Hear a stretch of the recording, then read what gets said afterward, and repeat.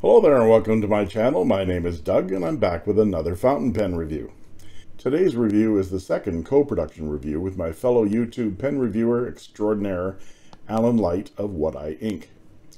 We collaborated on a review of the improved version of the Penbbs 355 a while ago. It was a lot of fun and many of you seemed to enjoy it, so we decided to do it again. This time with the new model of the Penbbs 487 magnetic piston filler. We decided combining our full reviews and our joint conference video made for a really long video. So this time we'll each post our own reviews, which will include our joint video discussion and a link to the other's video in the description. We both purchased the same acrylic, one that I love, the Galaxy Blue. Alan received his first about 3 weeks ago. I received mine just last week, and I've been writing with it for the last few days and working with it, comparing it to its evolutionary ancestor, the 492. That was the Year of the Rat limited edition, and playing with the filling system. There are some interesting differences between the 487 and the 492, and let's take a look at those right now.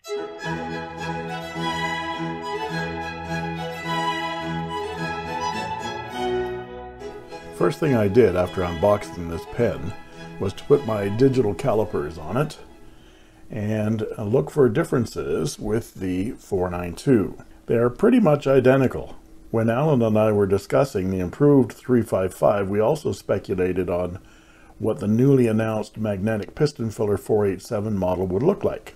I will remind my viewers what your intrepid fountain pen reporter said back then. But my thinking is they made this limited edition 492 with all this change in hardware and all this. The cap is a completely different shape from any other Penbbs pen. They've got all this machinery already ready to make a pen. All they have to do is change the hardware and make this a production version and call it the 487. I think we're going to see that this is the pen. This is the 487 if you take all the Year of the Rat emblems off. You see, not only handsome, but clever too. This pen is almost exactly what I expected. I figured Penbbs already had the tooling set up for cap, barrel, section, and parts of the magnetic piston, so all they had to do was change the hardware and make their usually array of beautiful acrylics to go along with it, and they'd have a new production model. That's pretty much what they did with this pen. The only thing different from my speculation is they jettisoned the cap band altogether and replaced it with a heat stamp on the back of the cap. Very clever. And I actually like the sleeker look of the 487 compared to the 492. But let's look at the details. The Galaxy finish is really stunning and is becoming my favorite acrylic, even over my beloved amber as a cat. I've even got amber pens with blue ink in them. I know, that's sacrilege.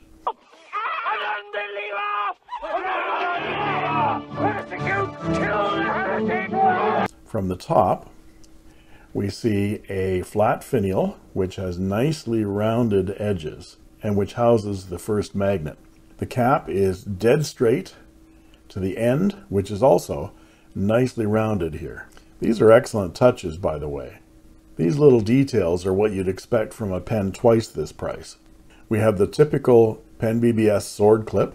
Not only is this clip stylish, it's very functional. The back of the cap has the aforementioned heat stamp on it with the model number 487, 2005, and Penbbs, Shanghai, China. And it's surrounded by a curly border. It's a nicely subtle design choice here. From a culture that loves gaudy and ornate, it's nice to see companies' designers have the ability to design with subtle elegance. There's an almost non-existent step down because of that nice curve to the barrel. And you can see that the end of the barrel is also curved or rounded so that when those pieces meet, it's almost non-existent. And the barrel tapers down about 2 millimeters to the bottom flat finial, which has a metal, chromed metal plug insert with the model number 487 Shanghai and Penbbs etched into it. The bottom finial is also nicely rounded. No sharp edges here. The cap unscrews with about 1 3/4 turns to reveal a concave section of the same gorgeous galaxy blue acrylic and a chrome number 6 size steel nib in the standard Penbbs fine mini Fude nib with that slight upturn at the tip in the Waverly style. Let's take a closer look at this nib. It has the typical Penbbs markings with a filigreed double line border and the words Penbbs since 2005, F for fine, and China engravings. And here is the plastic feed. And there's plenty of cap clearance on the 492 and the 487. You can see it here in the 492 because it's clear. That's at least 5 millimeters of space there. The barrel unscrews from the section, has a silicone ring on it right there. This access allows you to get at that magnetic piston and get it out, or give it a push if it is stuck. The cap posts, not deeply, but securely, but it becomes ridiculously long at 170 millimeters. Plus the magnet at the back of the cap really backweights this pen. I have to write with this pen unposted. The pen is incredibly comfortable in the hand unposted. Let's just say they are really built for comfort. Satisfy your soul, 'cause I'm built for comfort. I'm not built for speed. Other than the lack of a cap band, here is the only other significant difference between the 492 and the 487. You can see the threads here are much smaller and there's fewer of them. The section is a little bit longer, has the same shape, but it's a lot smoother through here. It's a subtle difference on the section, but you can really feel it. Of course, if this were an eyedropper or converter pen, it would already be terrific. But this pen has the newfangled magnetic piston filling mechanism. Let's see, what's another word for newfangled? How about gimmicky? I know Alan has used the word gimmicky in his review, and I think that might be a topic for our conversation about this filling system later on. On first use, like a lot of piston pens, the piston needs a bit of a push, and usually more grease. Once the piston moves freely, it is possible to move it with the magnet. The instructions actually have a little tip about that. Notice that the plunger may be stuck because it had not been used for a long time, and turning around the plunger can solve this problem after the first step. So what they mean is, and I'll use the 492 as an example, this piston, if it gets stuck because it hasn't been used in a while, you just rotate the barrel and you notice that the magnet goes with it. This is a good tip, and Chris Rapp 52 first discovered that with the 492 and long then included that with the instructions, and that's good. Another thing I've discovered, which is not in the instructions, is to remove the end plug. If you remove this end plug, it frees up the air to move with the piston. But with the plug in, and I moved the piston moved back up again because there was pressure built up involved. So I removed that end plug and the piston moves relatively easily. With a solid finish like the Galaxy, that end plug, you wouldn't know that that is unscrewable. There, now the plug's out. That you dip the pen in the ink and you draw up the ink just like that. And you get a relatively full fill. So that hole to there is about 1.5 inches or so. So if you have a very low amount of ink, then this is very difficult to do. So even the most die-hard pen geeks like me give up an eyedropper this damn thing. I'm seriously considering taking the magnet out of this pen. With my 492, I tried taking the magnet out and eyedropper fillering it, silicone grease on those threads, and filled it up, and I got a lot of ink in it, but it leaked. I might just take the magnet out, use some cyanoacrylate glue, glue that down permanently, because with the piston in, I'm getting 3.7 milliliters of ink. Without the piston in, I'm getting about 4.2 milliliters of ink. That's a lot of ink. So if this were an eyedropper with a large capacity, that would be a terrific pen. Although you'd miss out on the fun of this magnetic filler being a pain in the ass. Now that I have ink in the pen, let's do some size comparisons, and I'll show the measurements before I come back with a writing sample. Okay, here we are with the 487, and here is its parent, the 492, and since they're identical to each other, and they don't like each other, or they do like each other, I'm going to keep them separate. So instead, let's look at it with a Moonman M800 Galaxy, Penbbs 480 Galaxy, a Penbbs 500 Galaxy, and a Penbbs 355 improved version Galaxy. Now, do we see a theme here at all? So here they are posted, and the one thing you might notice is that even though this is a Moonman, it has a Penbbs fine nib. They all have the Penbbs fine nibs in them. So let's look at the measurements, and I'll be back with a writing sample.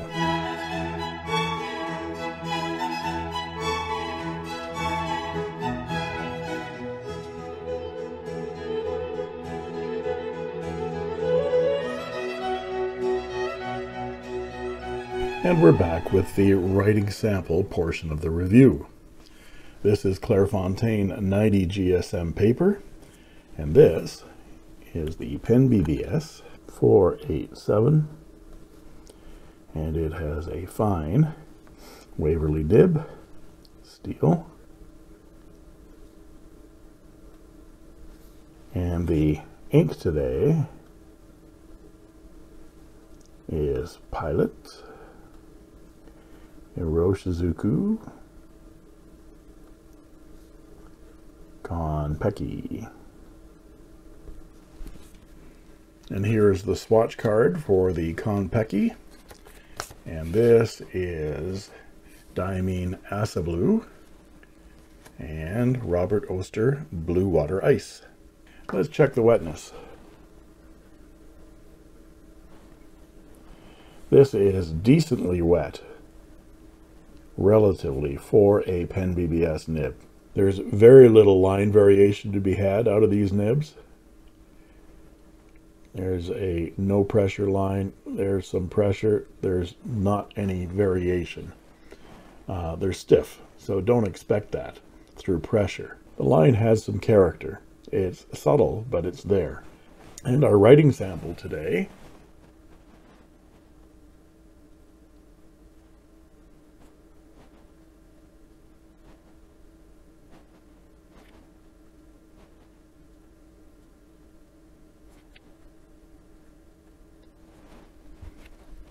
and for some reverse writing,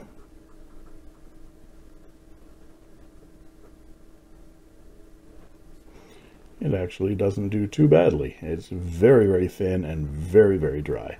And some quick writing.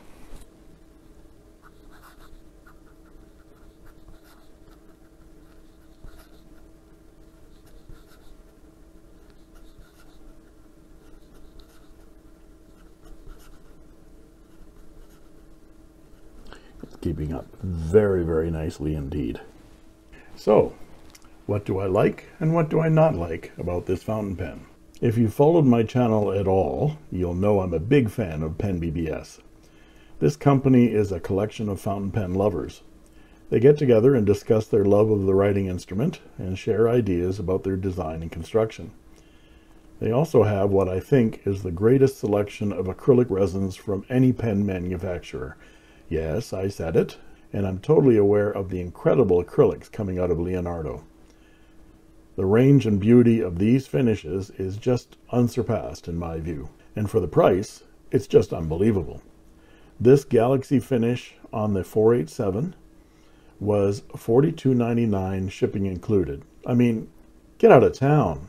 Look at the quality of this for less than 50 bucks. Are you kidding me? I say all of that to put my criticisms of this pen into perspective. This is a gorgeous fountain pen for the money. I love the feel of this pen in my hand, unposted. It has a huge ink capacity and a totally cool conversation starter filling system that will make you the envy of every ink-stained, pocket protector wearing, basement dwelling geek on your street. But there are some drawbacks. This filling system might be neat, but it is a total pain. I'm seriously thinking of tossing the magnet and sealing the end plug on this pen. The filling system is a gimmick. Currently, the way it functions, it isn't very practical for the average user. That is the only problem I have with this pen. Other than that, I think it's an upgrade to the 492, which still feels to me to be a little over the top design-wise. This 487 is much more understated and elegant.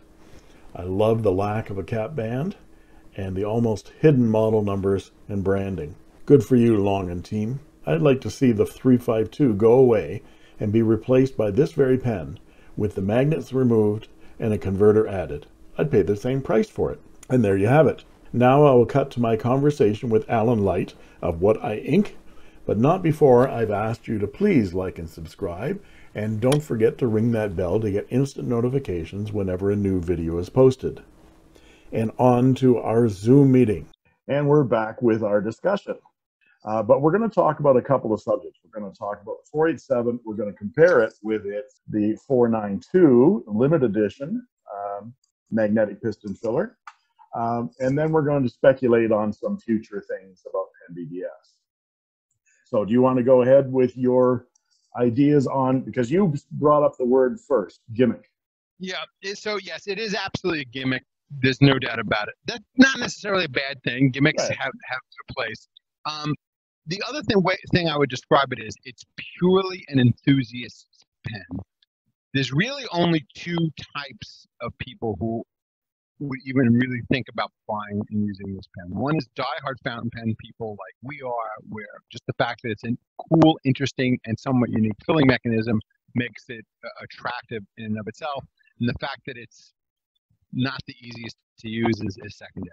The other people are people who are really obsessed with magnets.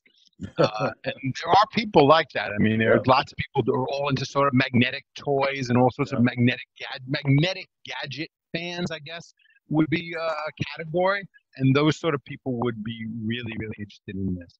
Beyond that, I just can't see even a slightly more than casual fountain pen user would not be interested in this pen at all. The filling mechanism is just too twitchy. It's just too much work. I mean, it really is. I mean, just to make it work. Yeah, and I agree. Actually, in my review, you haven't seen it yet, I had a lot of trouble. I tried to demonstrate using my 492 because the Galaxy isn't see-through, and this thing stuck. My 492 stuck like crazy. I ended up getting ink all over myself. I ended up being frustrated, and then I said, okay, well, I'll try with this, and it was slightly better, but still, I thought, what a pain. And the good thing is that because it takes so much ink, you don't have to do it that many times. But the problem is that you leave it that piston sit there for a while and it sticks. And so I've been suggesting that a good solution might be to take the piston out, but glue it down with crazy glue and make this thing an eyedropper pen, just permanent. Or Penbbs should just make an eyedropper version. And that was a suggestion as well, because I like this pen. I mean, the Galaxy. Yeah, let's talk about what we like. Let's talk about that for a minute. So I called this, when I first saw the pictures of it, I called it Penbbs Unplugged, which is really kind of what you're getting here. This is highly stripped down. There isn't even a clip band. There's the only pieces of furniture on the entire pen are this little medallion on the end and then the clip itself. That's it. That's it. It's a very, very minimalistic pen, which is nice. The imprint is nice. And I really like that. And it's sort of throwbacky. And I wish more pens would actually do that, because that was kind of a cool thing 100 years ago. Every pen had an imprint. And I kind of like that as well, that heat stamp of that medallion 487 on the back. I mentioned in my review that I thought this was really good of a Chinese designer, because Chinese design, like Italian design, is sometimes very over the top and very ornate and a bit much. And I found you mean like the 492? Exactly, that's why I got this one up here. But it's a bit much. And the more I used this pen, the more I thought, I don't really like that pen. And then this came along, and I love this pen, especially and it doesn't post great, okay? It doesn't post. Yes, it posts. I know you'll argue with me that it does post. Wait, do you find it too heavy or too long? It's too heavy and too long. Okay. So, but in your hand, unposted, this is as comfortable as my 323. I'm thinking, because I want to use this a lot, I don't want to fight with that filler. I'm going to take the gimmick out and make it just an eyedropper. It's kind of a shame. That's like the marquee thing about this pen is the filling mechanism. One of the things I focused on was, look at the workmanship on that seam. They rolled that edge, and they rolled that edge together so that it's seamless. It's just like butter. That's actually a really good point. I hadn't thought about that, but that is actually the manufacturing tolerances on that are actually quite nice. Yeah. That hadn't actually occurred to me. That's really nice. I think I mentioned this on the last one. They're just starting to bore me a little bit. I think they need to come up with a more exciting clip design, and I think they need to come out with some more interesting nibs. And that might lead into another topic of discussion, but I did want to speculate, because I speculated last time. I would like to see Penbbs take this and replace the 352 with this pen. Take the magnet out of this, take the end plug out of it, and make it an eyedropper pen converter pen, just like this. The 352 flat top, I haven't got one, but it looks boring to me. But this is a very nicely engineered, sleek, beautiful pen. If I wanted an eyedropper Penbbs pen, to be honest, that's not what I would pick as a design basis. Would be the 500. Yeah, right. As much as I love the filling mechanism on the 500, I just think this as an eyedropper would kill. It's ridiculously long. You can conduct an orchestra. You can conduct an orchestra with that. Yeah. Maybe what they should do is fix the design of this a little bit. Make that like taper on the end. They should make it so it goes all the way in. They should have done that originally. So if they fix that, make this an eyedropper pen. This is the Penbbs design I would want to see if they were going to do an eyedropper on. Would be the 500. I think that was a terrific discussion, Alan. Thank you very much for participating in this again. I'd like to thank everybody for watching and remind you to like and subscribe, and don't forget to hit that button to get instant notifications, and also comment. Yeah, thanks everybody, and don't forget, check out the video on Doug's channel. Again, the link will be in the notes below. And again, thanks for joining. Good to see you later. Thank you, Alan. We'll see all of you later, and your video will be linked in my description as well. So thank you all for watching, and it's good night for me, and it's good night for him. Bye-bye, everybody. Bye-bye. I made this.